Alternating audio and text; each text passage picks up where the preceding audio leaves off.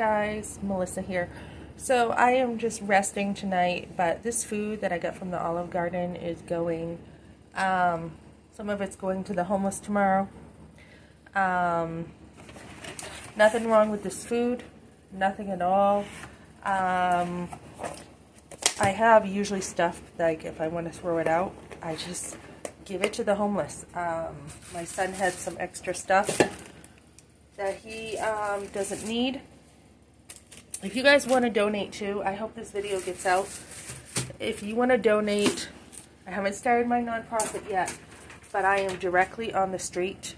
You can cash at me, and I will do videos of where the money goes. It's Cash App. It's MyWork 202.